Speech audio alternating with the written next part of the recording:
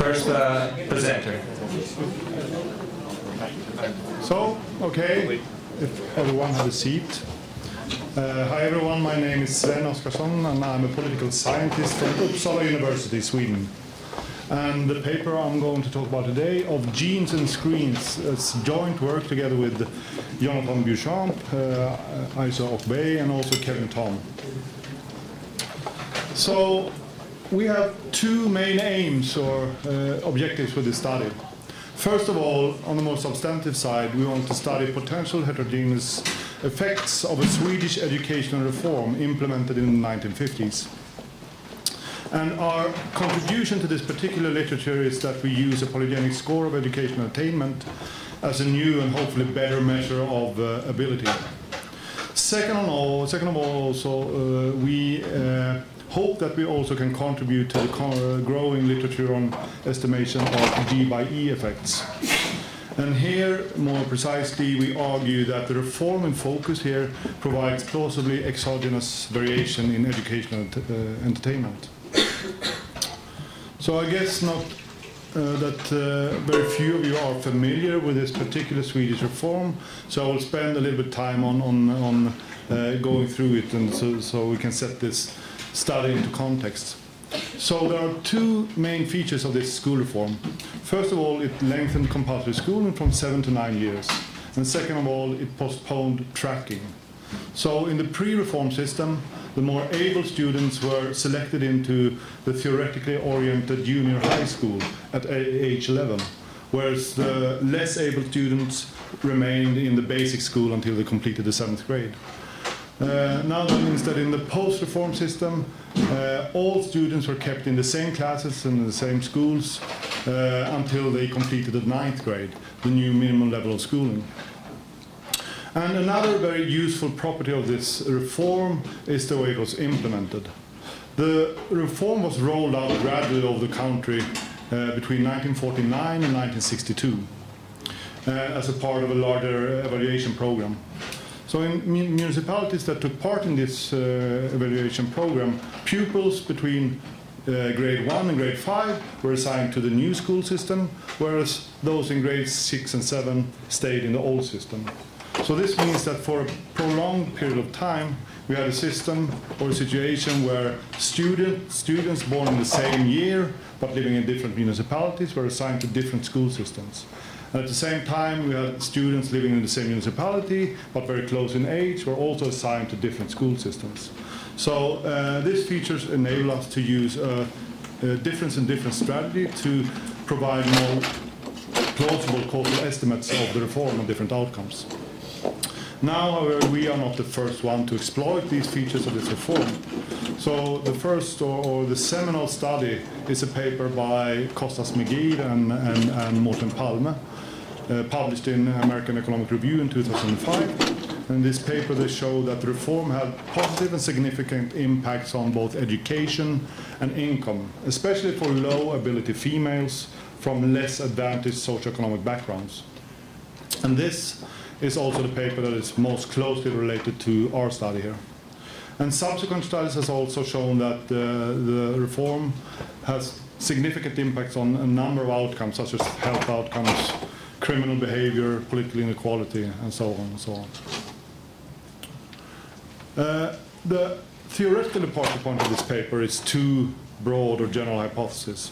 The first one, the human capital hypothesis, according to this one, we should expect that the reform mainly will affect low ability individuals whose behavior is directly impacted by the reform.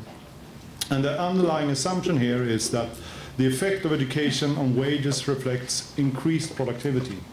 Another way to state this or think about this is that we should not expect the reform to have any impact on wages in equilibrium. Under this kind of situation, there is no real reason for a utility-maximizing individual to obtain more education unless he or she is forced to do so as a consequence of the reform. So what will happen instead is that the reform will compress the education distribution, especially at the lower end of the distribution, by forcing low-ability students to complete more schooling. The signaling or sorting hypothesis then According to this one, we should expect the reform to also have ripple effects at higher levels in the ability distribution.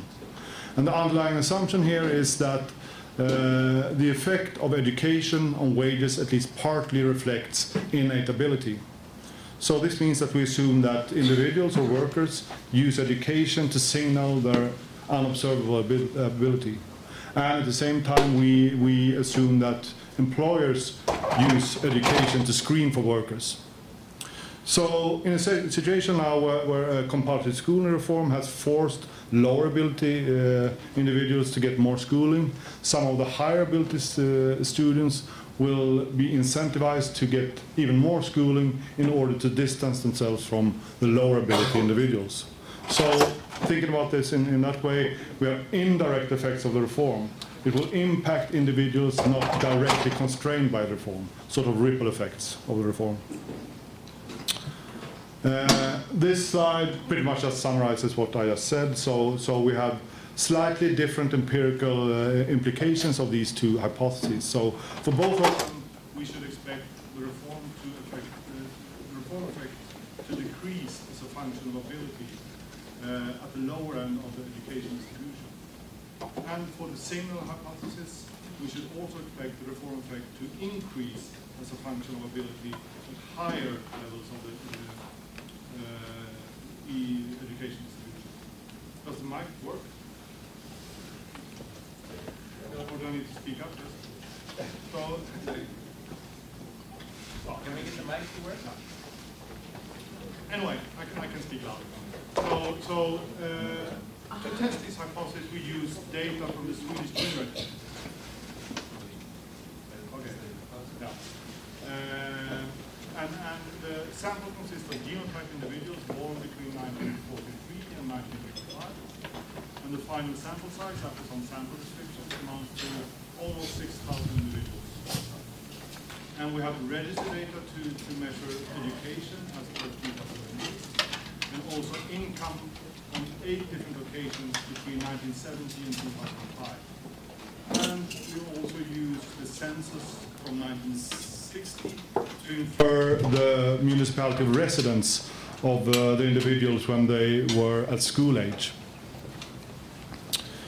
As our measure of ability, we use a polygenic score of educational attainment based on the results reported in the Ockbay et al. Study published in Nature last year.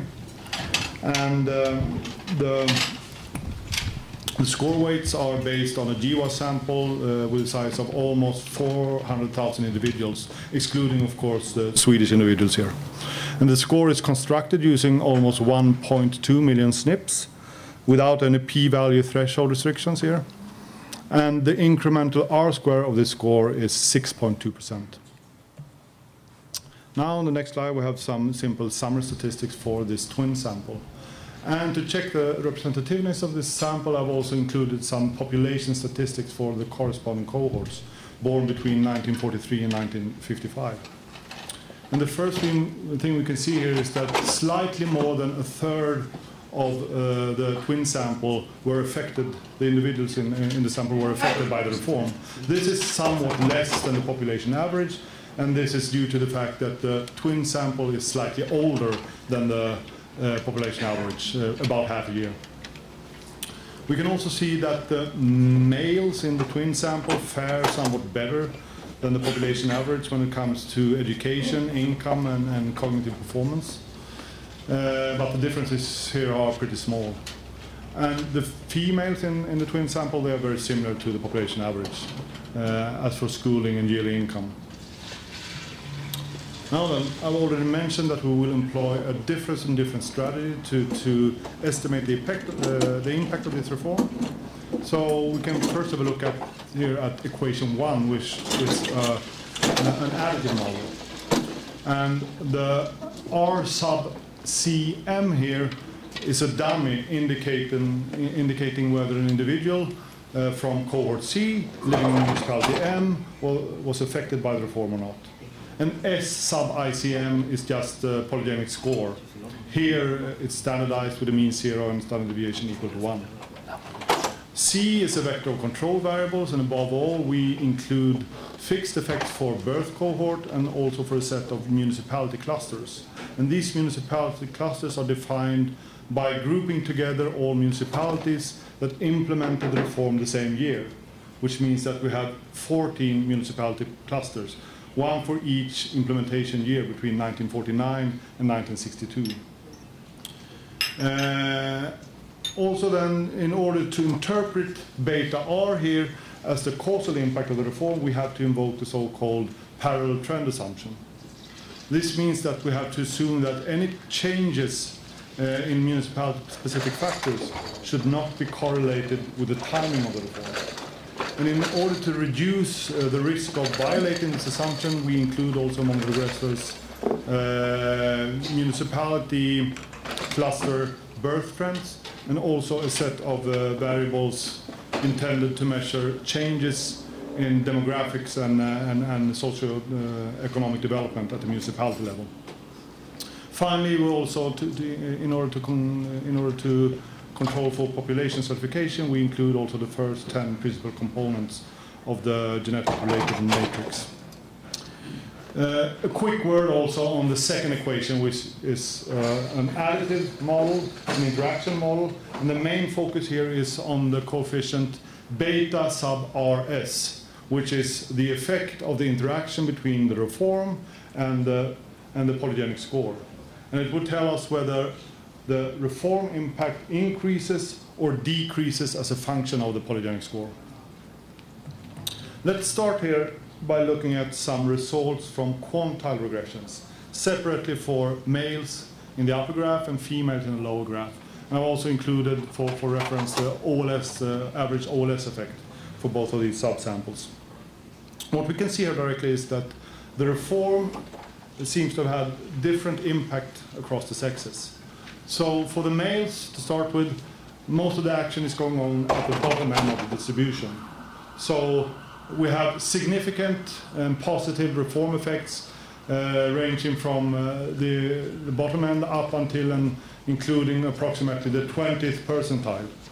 So the reform seems to have forced some, probably the low ability individuals, as we will see in the next slide, to complete 2 more extra years of education. For the females, we have the same kind of compression effect at the bottom end of the distribution, but not as pronounced.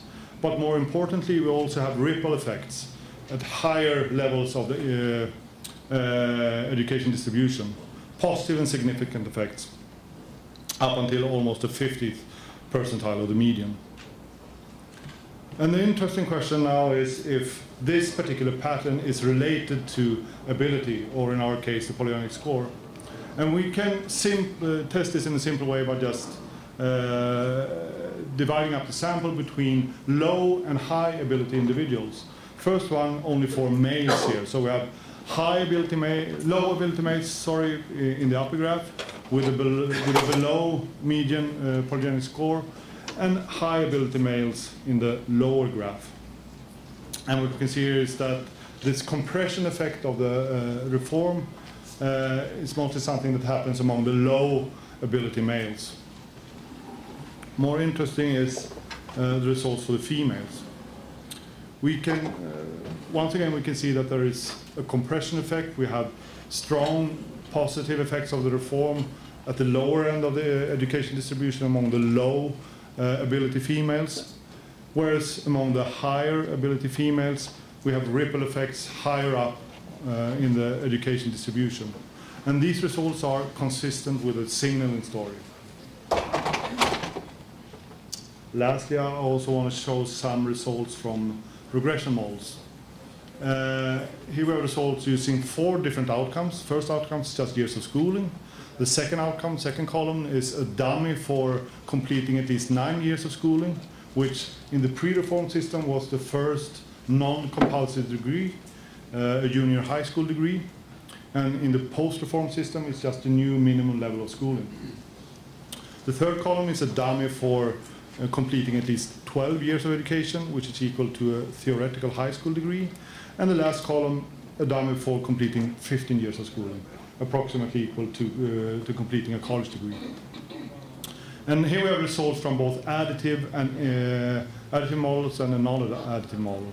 So the first two rows are from an additive model, and the third row is from a separate interaction model, and we only provide here the interaction estimate.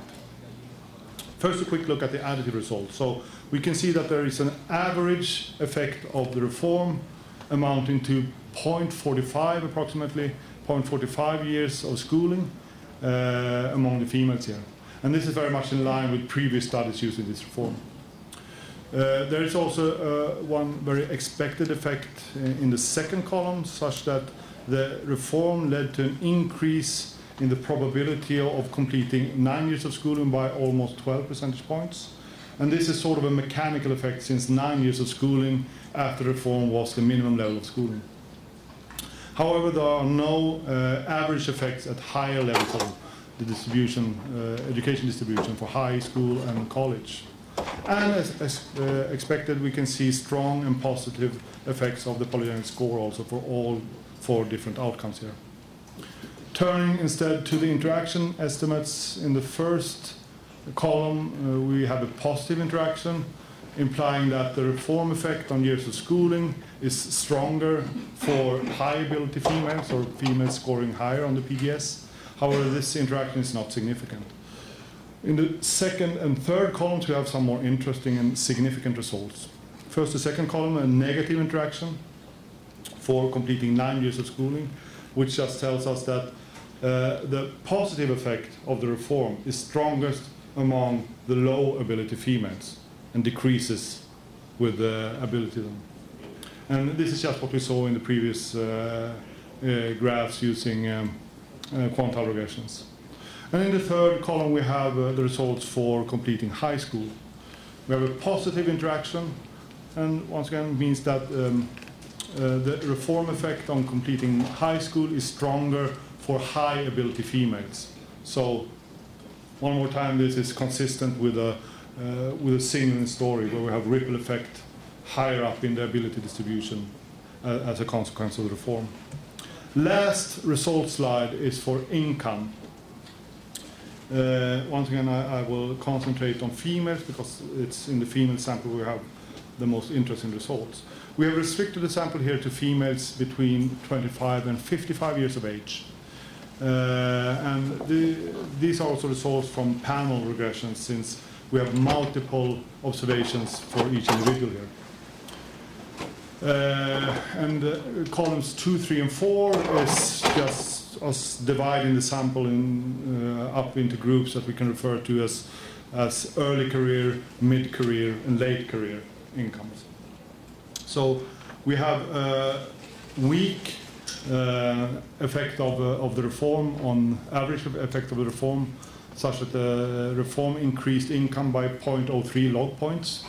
There's also positive and significant effect of the polygenic score on income in the additive models.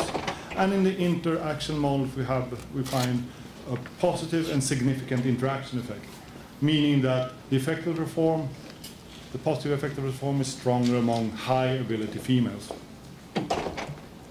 So to conclude, what we find here in these results is, at least for the female samples, estimates that are consistent with a signaling story. So we have a reform that forces low ability individuals to get somewhat more education. At the same time, this incentivizes the higher ability individuals to get even more education, which also has a payoff for them in terms of higher incomes. So I should also point out here that this is very much work in progress, and the next step for us is to use a new and hopefully more precise polygenic score based on the ongoing EA3 work. And we're also in the process of obtaining more data from Statistics Sweden. And using this data, we will be able to use a slightly larger sample in our models. And this data will also contain information about the parents, siblings, and children to the genotyped individuals. And these relatives won't be genotyped, but anyway, they will enable us to test for some, above all, intergenerational effects of this reform. And the data will also contain several new and potentially very interesting outcomes, such as health measures, criminal behavior, political participation, and much more. Thank you very much for your attention.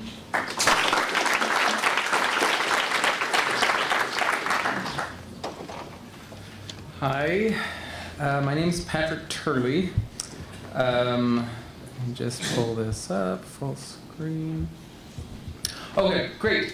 So I'm going to show some work that's kind of similar in type to the work that we just saw. It's joint work with Silvia Barcelos and Leandro Carvalho. And we're going to look at the genetic heterogeneity impact of education on health instead of socioeconomic outcomes. So one of the reasons that I think this work, I think this work is kind of exciting, is first it's relevant for an interesting puzzle in the literature, which I'll talk about.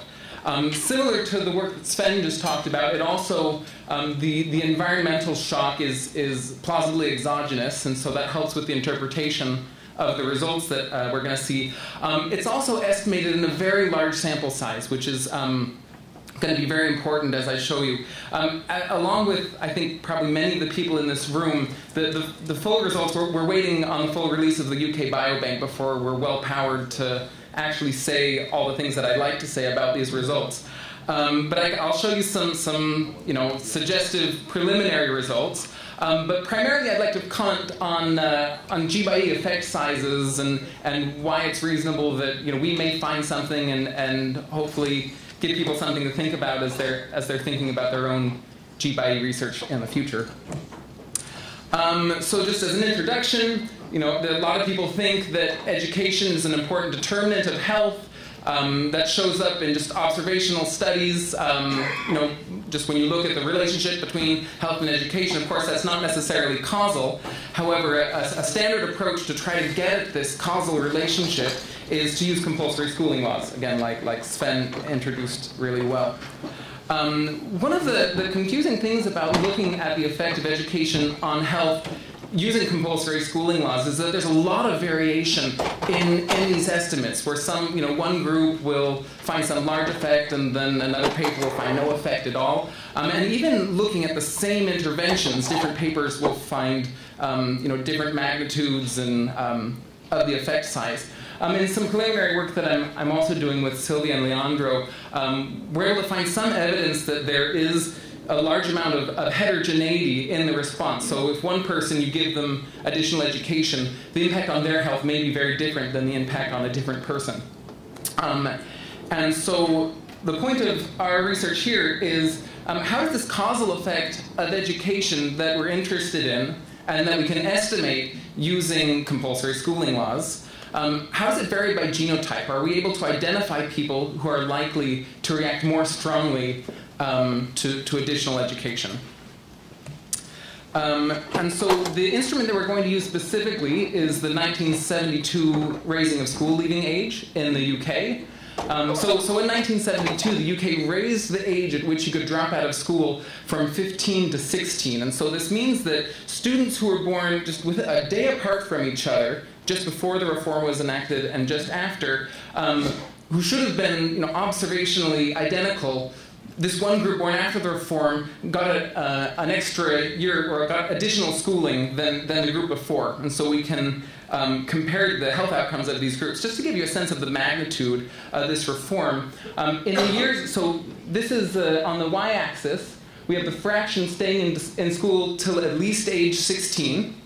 And the x-axis is the year of birth, where 0 corresponds to the year of the reform.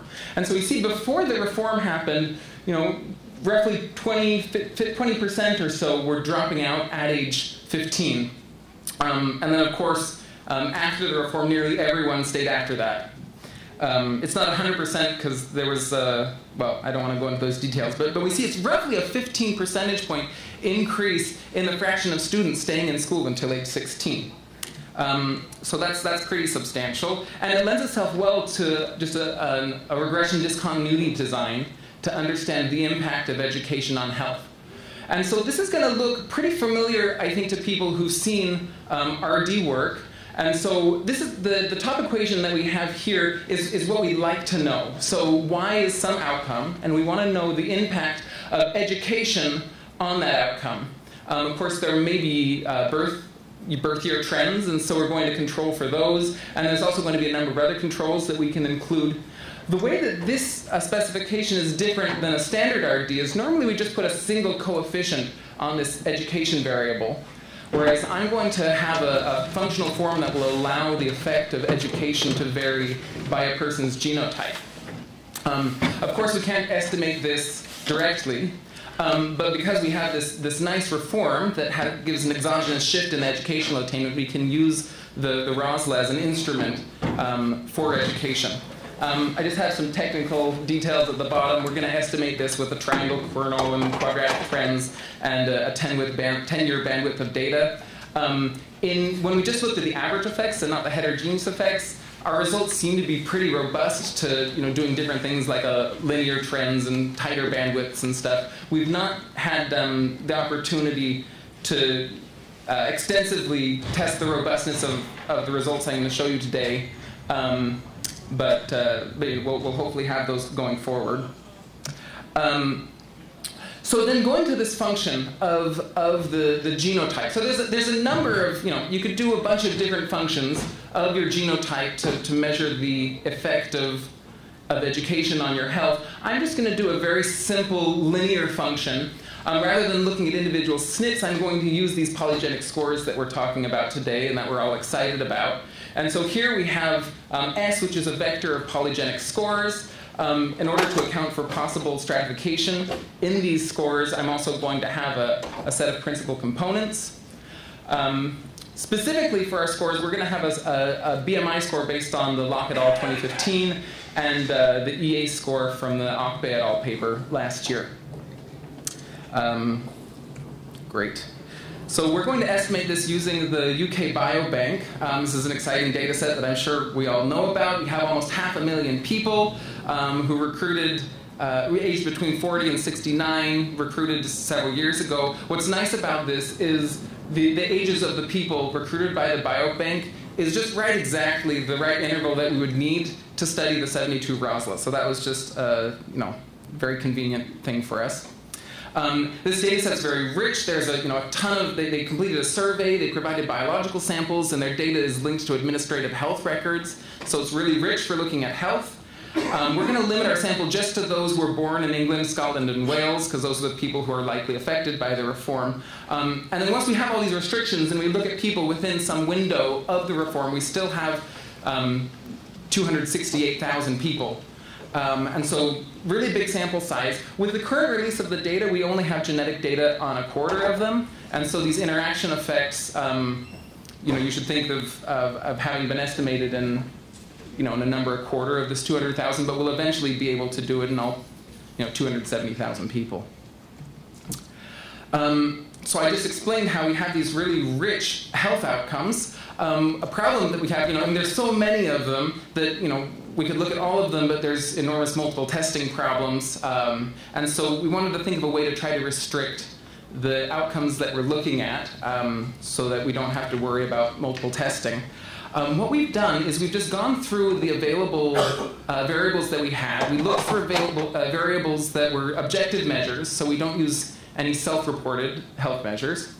And we picked ones that we thought were plausibly linked to education. So that was just sort of a subjective assessment that we made before actually doing the analysis. And then we took these variables and we grouped them into different categories and combined these measures. So for example, one grouping is the anthropometric measures, and so that includes things like BMI, waist-hip ratio. They have measures of body fat percentage. There's a spirometry measure where they measure lung health, and so there's a bunch of different measures that we combine there as a single lung health measure. And then we have measures of blood pressure.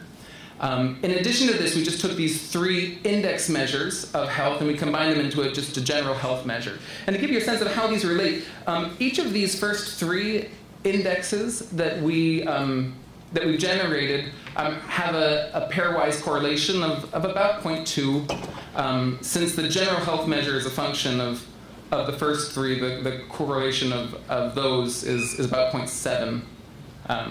So the correlation between health and blood pressure.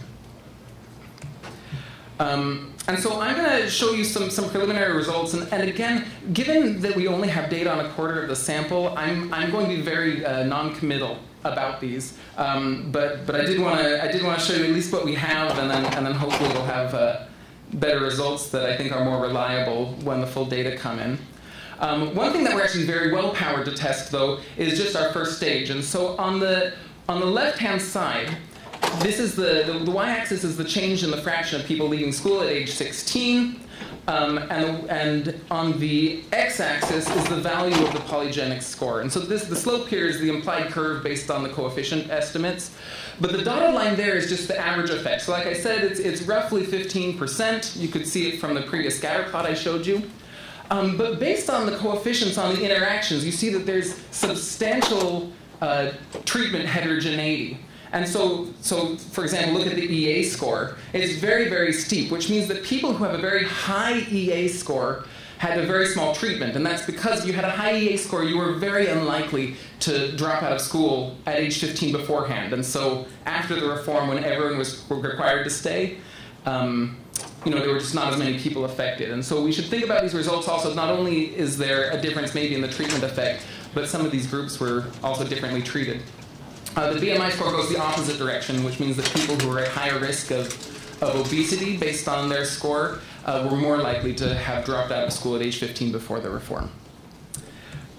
So again, these are the results that I have currently. The coefficients here are the ones about the interaction. You can see there's not much very strong there. We do have like one thing that has is significant at 5%. I don't even trust that very much. I think it will probably go away.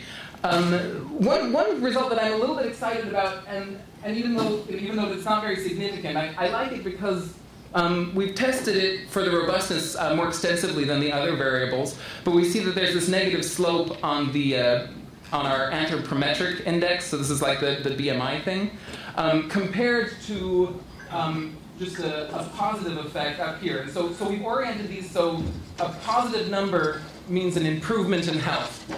And so, on average, we see an increase in health related to things like BMI when you get more education. But that's attenuated by people if you have a high BMI score. And so, if you're at a high risk, if we wanted to take these estimates, literally and say, yeah, this is real. What this suggests is that a person who has a high risk for obesity, if you gave them an additional year of schooling at age 15, that person would have a hard time or would be less likely to reduce their BMI later in life. Whereas someone who has a low risk of BMI, if you give them an additional year of school, they're much more likely to be reducing their BMI due to that additional year. But again, I don't want to focus on these too much. We need to wait for the full data before we really trust them. So just finally, I wanted to talk a little bit about power in general for these G/E studies. And so, like I said, our sample size is not really big enough for me to really be confident in the results that I just showed you. However, if we just look at them, it does allow us to think about what are the plausible effect sizes in G/E studies. There is enormous risk in performing underpowered analyses, as we know, because if you're underpowered and there's first going to be a lot higher false discovery rate, and if you do find something, your result is going to tend to be inflated away from zero. So your result is more likely to be false, and also it's going to overstate the actual effect. And so we want to be careful when we do any of these G/E studies to make sure we're well powered going into it. Of course, the power depends on the anticipated effect of the interaction. So the question is, what are plausible magnitudes for G/E effects? And so this is a slide that Dan actually put together, and I stole from him. It's based on work of a lot of people who are present, so thank you for letting me borrow it for this just for this presentation. And so the interesting column is this far right to you guys column, which gives the R squared of the G/E term. For these different studies. What I wanted to highlight, one point I wanted to highlight is that you can see on average that these G/E scores look like they're maybe on the order of 0.1, 0.2. Some of these studies are correlational studies. They're looking at the G/E of just the correlation. The two that are causal relationships are this one here. This is actually the results that Sven presented. And so Jonathan, Beauchamp, Isu, and Kevin, and Sven all worked on. So you see that tends to be much smaller. It's also along the lines of kind of what we predict the R squared is in our interaction. And the reason I want to point those out, because those are the two studies in this list that are based on well-identified estimates. And so this is, if you're doing G by E work with instruments and you want to talk about the G by E effect with exogenous variation in E, just based on this small sample, obviously, of things, it looks like those effects tend to be much smaller, an order of magnitude smaller. So the reason this is relevant for power is here's the power of finding the effect at 5% given the different R squared levels. And then the right three columns is 5% minus 3 to account for the potential multiple testing correction you want to do if you have an interaction in there. And so we can see that at about 10,000 individuals, if you're doing G by E, you're pretty well powered if you have something that is about 0.1, which is what we're seeing in a lot of these correlational G by E studies. If you wanted to do something where if your effect sizes are comparable to what we're seeing in the UK or that Sven was seeing in Sweden, this is the relevant columns, and it's hard to start seeing things until you have these really large sample sizes. You're not very well powered until you get to sample sizes on the order of 100,000 people, and so that's I think an important point to keep in mind. So just to kind of in summary of the points that I've been making, if you'd like to do G by E studies, I think it's important that you have sufficiently large samples, as large as 10,000 and maybe even 100,000 individuals, depending on what you anticipate the effect to be. And so so we should think of that as we're doing this research and as we're consuming this research. It looks as if in the UK Biobank, once we have the full data, we'll be entering that range in the current sample size where we, I think that we had 200,000 individuals, but only a quarter of them are genotypes, so we're not very well powered at this point, but we should be once we have the full data. So we're looking forward, like everyone here, I'm sure, to having the complete data to get the final results on this project. That's what I have. Thank you.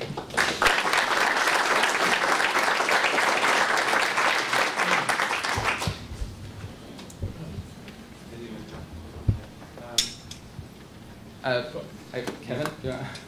Yeah, just one comment about the sort of gauging of how big we should expect the G by E effect should be.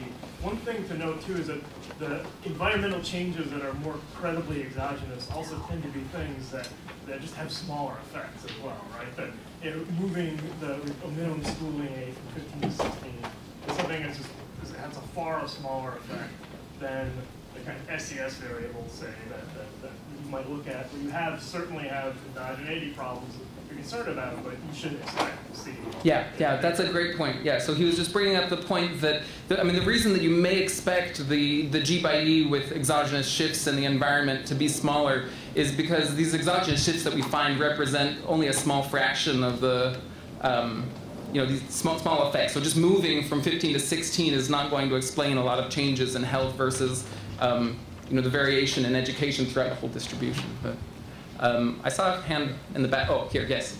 So, I was thinking very interesting presentation. I think one thing you really have to think about with UK Biobank, people you go through wonderful data. Wonderful data, it's a 5% response rate. Yeah. It's the most extraordinarily selective sample you get. I'm probably the only person here who's in Biobank. When I sat in the screening clinic, I just met all the senior faculty at the university. No, because what you got is you've got a lecture and an appointment there, and that's it. You have to turn up. Most people have real jobs, unlike us, can't just go and do that. So it's extraordinarily selective. The second thing is that selection is very strongly driven by the factors you're looking at. Yeah. So, for example, if you're looking at polygenic score for education, we have a study called ALSPAC where we've got cord blood on 99% of them. They have no chance of not responding. We can then develop the education score. It hugely predicts the follow-up over the next 25 years. And with that, you get strong collider biases because you are basically stratifying on an extraordinarily acute thing, which is 5% response rate. So any two things which lead to people turning up become automatically negatively correlated. Yeah. That is why you see papers coming from biobanks saying that implausibly that larks, people who like staying up late get better educational attainment. Because people get up in the appointments in the morning, people get up in the morning, turn up, people more educated turn up, you get an inverse correlation. So this idea, I'm extremely worried about everyone waiting for this biobank data to arrive and start churning stuff out, because a whole chunk of it is going to be nonsense. With that level of response rate and not understanding the problems of dealing with 5% selected sample. The second point, you showed this interaction with BMI, education score and BMI. So we published, relatively recently, because we got so fed up with people publishing these interactions with the BMI polygenic score. One came out in the New England Journal of Medicine saying get more fatty food. Then your BMI score was more strongly related to BMI, which should target fatty food. Another one came out saying if you watch too much TV, the same is the case. Another one said if you eat salty food, it's true. Another one came out saying if you don't do much exercise, it's true. So we just showed that in UK Biobank, if you do any association measure, you show strong inverse associations. You're better off show a smaller effect of BMI score. So we use the negative control of putting on sunscreen. Sunscreen is expensive. Poorer folk don't use so much sunscreen, and by the same logic as your conclusion, the thing is if you want not to get higher BMI with your score, put on sunscreen. It shows exactly the same. So yeah, so I mean, you've said a lot of different things, and so I'm going to try to just say really quickly respond to some of them at least. The selection is very important, and you should think about how that's going to affect the results. One of the reasons that I'm a little bit less concerned about it in this particular case relative to maybe some other settings is that we're being identified off of variation in between the 15th and 16th year of educational attainment. And so if there's all sorts of selection that is hanging out up and there's a lot more college graduates or things like that in the data, as long as that selection doesn't vary across the birth year threshold, then it's all going to cancel out when you do the RD. But it is possible that there is selection based on getting that 16th year of education. I find that a little bit less plausible than the amount of selection you see just based on college, but it is true. I'm not trying to say that it's definitely not a problem. In terms of, sorry, it's testable. We've not tested it yet. Neil Davis has published that. As you know, Neil Davis has published all the stuff on the Oslo and Biobank because he put his name up on the thing. Yeah. And Neil's paper. So we just looked at the education score, the polygenic score, and showed that did not change with birth year. So it was not that you couldn't see differential selection. But it's one of the things which the polygenic scores are actually really useful for, and aren't being useful because everyone's desperate to get interactions and stuff which sounds really, really exciting. Is you can actually use them to test selection. That's actually very powerful. Yeah, no, exactly. And so we've done a lot of those tests as well, which is again because it doesn't look like there's differential selection. We're maybe okay in this particular case. I forget all the other things that you said. So do I. Okay. Yeah. This is really interesting.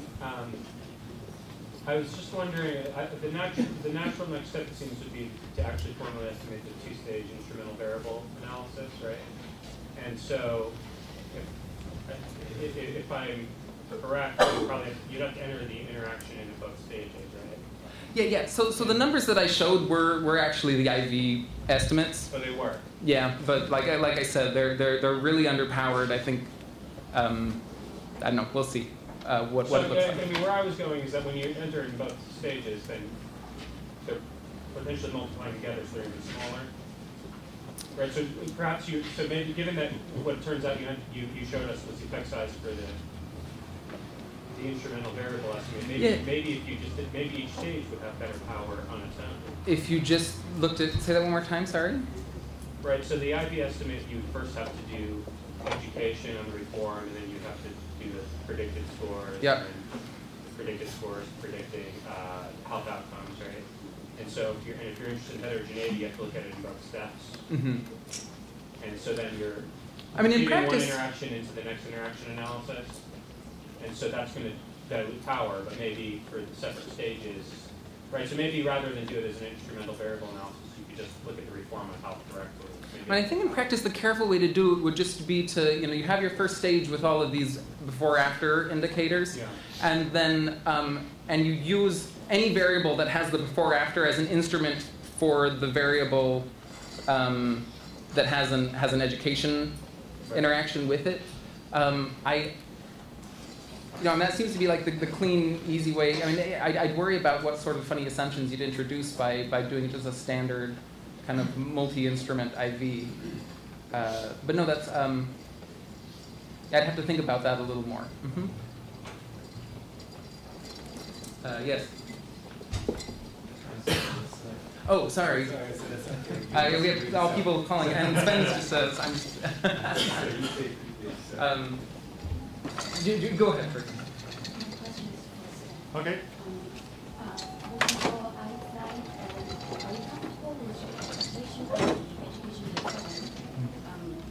In Sweden, because according to your interpretation, it's really not a reform, but a missing reform or disreform. First of all, you have individuals who are optimizing and find their optimal years of schooling was 7 years, and now we're forced into 9 years of schooling. And because they were forced into 9 years of schooling, kids who were doing 9 years of schooling now need to signal and do more of education. So this is all because of this reform, and because you're not changing the equilibrium wage, it's just a huge cost to every individual who were subject to this education policy. That's one. Second is about the signaling effect. If you are really signaling, then people with high ability should be able to signal better. But in your quantile regressions, we're only seeing the very middle of the 2 quantiles that are statistically above 0. That effect actually goes to 0 for the remaining 50 quantiles, right? So the question is why, if that's signaling, the higher end people should want to signal more because they're really better at signaling. And third is really coming back to this equilibrium wage thing. If you have the entire population of cohorts that are going through this, that the lower end are pressed into higher levels of education, and the higher end according to you are forced to inflate their educational level, it's impossible to imagine that the equilibrium doesn't change and the equilibrium wage doesn't change. And if they change, that completely changes your interpretation about the impact of that on your income.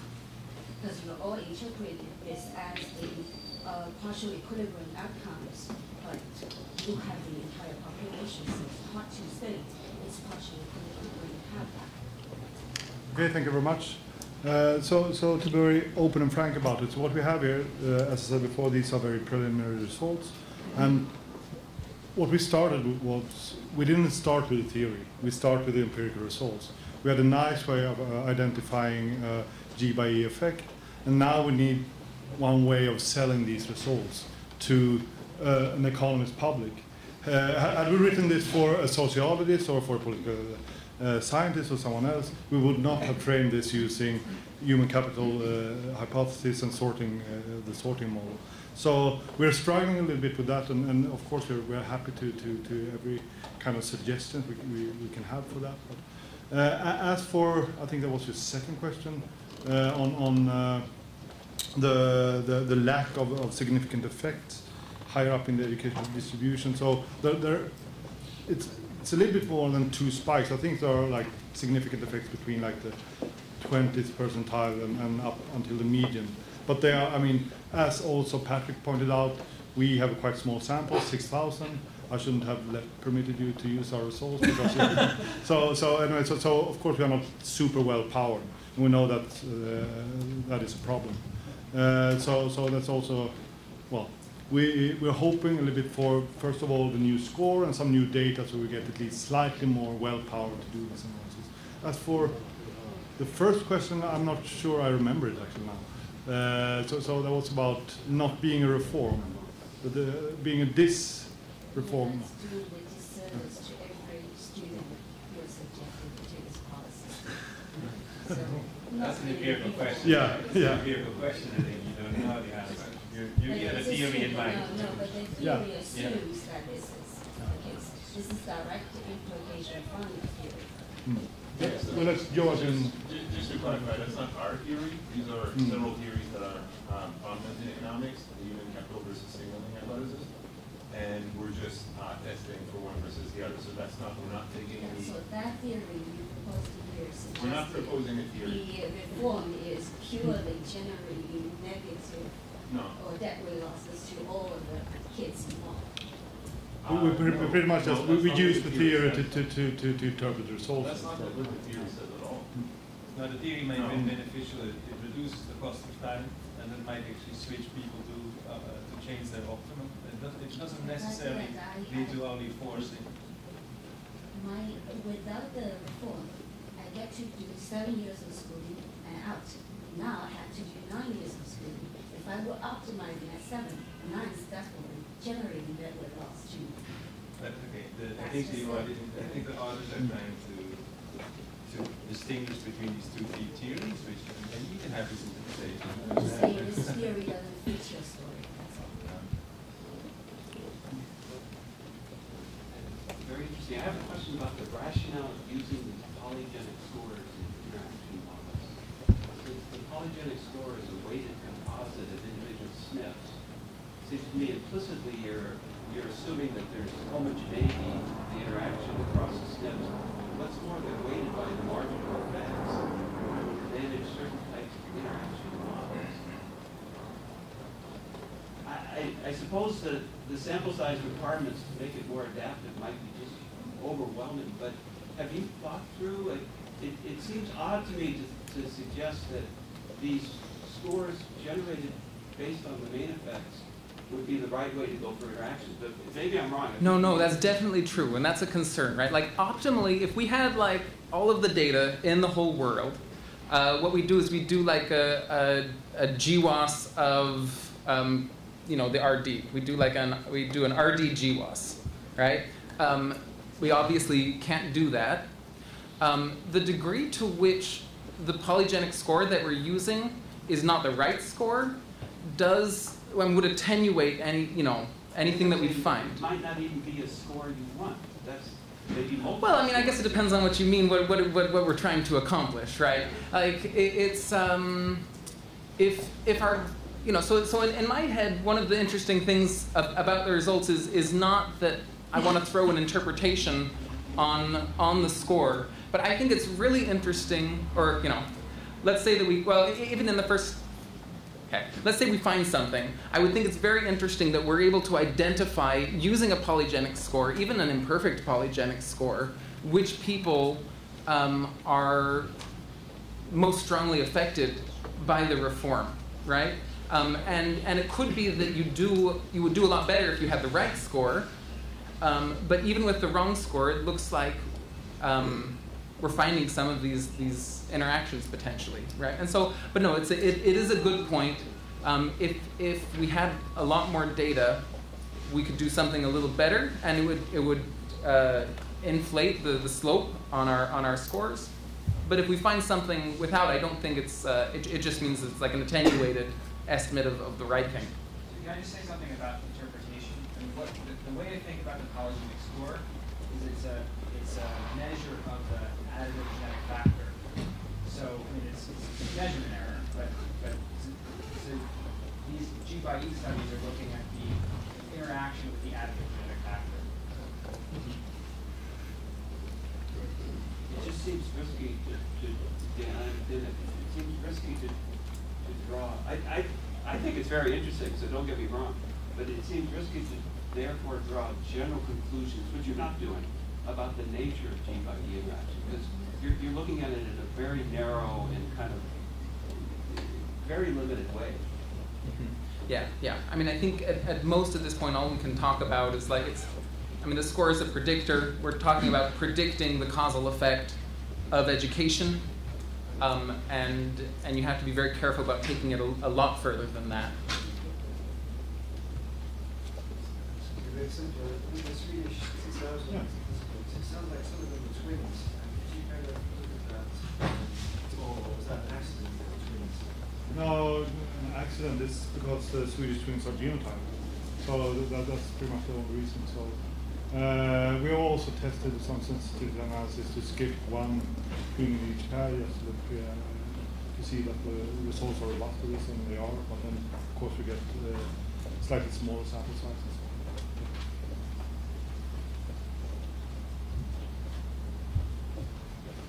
Questions? I'm an outsider to this area, but it's a little worrying that there's no background theory as to what you're going to expect in your gene-townsend interaction. I mean, it will constrain your possibilities. And another thing was, I'm old enough that we never used to report that at 10% level of significance. Right?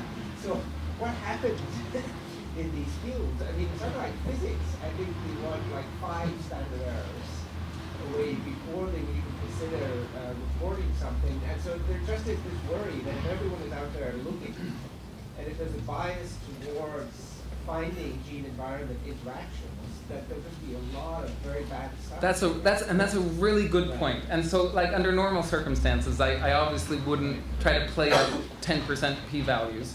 I show them because, I mean, things that have a p-value of 10% in its current data, if the beta stayed the same, then, those are things that would have p-values of, like, 0.05 in the, when the next wave of data comes out. So that's the only reason that I marked them at all here. I think Dan is doing some work thinking about whether even 0.05 is maybe too liberal, and we should be reporting, like calling things significant once they're at p-values substantially less than that, 0.005 or, and I think that's probably a reasonable concern, especially given like the replicability crisis that seems to be in a lot of social sciences, right? If we all should be very careful whenever we do this G by E sorts of things, when there's kind of a new tool, there's a big rush to use them, and if we're underpowered and our p-value threshold is not high enough, we're just going to have a ridiculous amount of false discoveries showing up. And so, word of caution, just generally, that I think we're all sort of aware of. But Dan. I have a related point to this one, which is we're always worried about multiple hypothesis testing, and it seems like in these G by E studies that's even more of a concern because there's lots of possible interactions, especially when you start breaking it down by compound. So it seems like maybe one of the standards that we should think about as a field is we should probably think about pre-registration in general, but especially for G by E type studies and see if it might be valuable. Just very briefly, in addition to pre-registration, I would implore everyone to publish all of the things. I mean, don't not submit something because the stupid alpha that was not what you hoped. I mean, I think a large part of the problem is we don't even know what the problem is because none of the literature is out there. I can tell you that there is stuff that NIH has supported that we wouldn't have supported had there been a literature out there telling us at the beginning it was futile. All right. Now we don't do a great job of getting you there right now, but if there's anything to be made here, it's actually making sure that we've got pre-registered studies, and that therefore the literature is really reflecting what we actually would find in the world. Because I just can't put it hard enough. It's like you did the study, you did it this way, you designed it that way. We got something that wasn't, the editor didn't like it, and didn't get published. Somebody else could look at that and say, well, yeah, that didn't work, but wait a minute, if they were scoring health this way, that makes no sense. and that could give them the idea that would make more sense. I mean, the data are what they are. You know, the procedures, you got them, are what they are. You had your hypotheses, you gave it your best shot. You need to come up with a situation where that's good enough. Otherwise, it's always going to become competition, and it's not going to be good. You guys actually have a great opportunity here because both of you are waiting for more data after you finish the paper. So you could commit now to exactly what you're going to do. Well, you know, I mean, our plan is to do what I showed you. So if you see something else, you can call me on it. It's time for lunch. Yeah, it's time for lunch. Everyone please serve yourselves in the back, have a seat outside. If you have dietary restrictions, I'll be standing back there to let you know if something's gluten-free, dairy-free, or vegetarian.